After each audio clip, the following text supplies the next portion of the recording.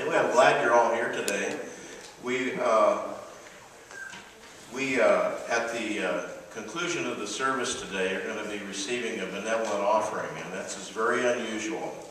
And it's separate. It will all 100% go to the Deacons Benevolent Fund.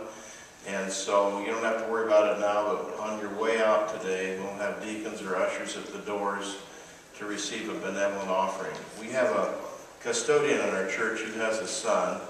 That's Juan, and his son's name is Joseph, and he's been in intensive care for over 4 weeks. And at this point, our custodian has lost his home. They have lost their car.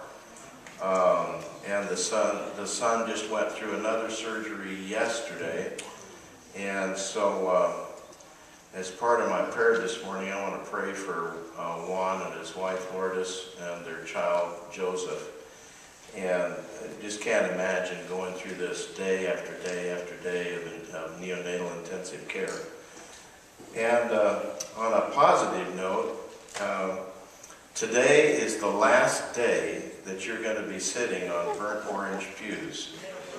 Kind of brings a tear to a glass eye, you know what I mean? It's kind of like these pews have been here for 30 years, and they were really held up pretty good. But they're all going to come out if everything goes according to schedule. I've learned to be careful, don't promise. But according to schedule, should be tomorrow. They will be removed, and then they'll be bringing very nice chairs, padded chairs in here.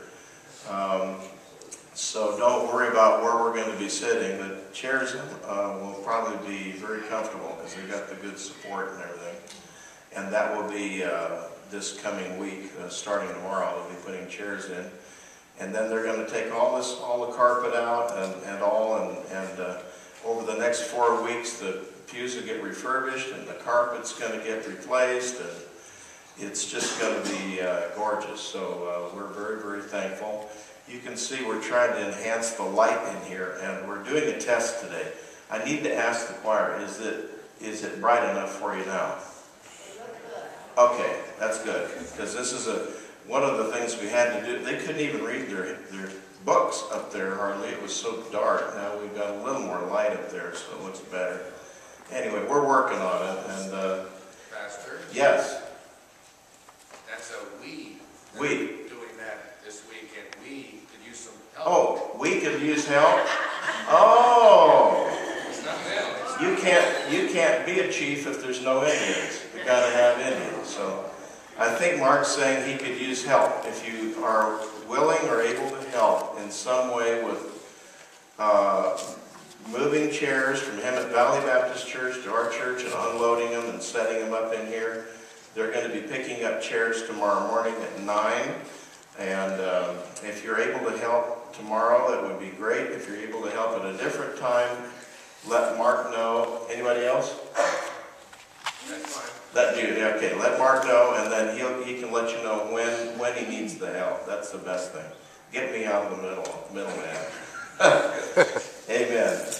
So let's go to the Lord and pray, and especially remember little baby Joseph. Father, I just want to thank you for the gift of life, and I want to pray for Juan and Lourdes and the dilemma that they find themselves in. It's tough living in the Ronald McDonald house for week after week after week, and with 2 other children, and then their baby Joseph there and the surgery that he had yesterday. And we just pray that your will be done in this child's life. I know you're able to heal. I also know you're able to comfort and strengthen this Joseph's parents, Juan and Lourdes. And we just pray that you might help them with practical needs that they're facing. And then, Lord, today we come before you. We want to worship you, and we present ourselves to you with just deep gratitude for all you've done for us. So now, as we lift up our hearts to you, let's sing and worship our Savior. In Jesus' name I pray. Amen.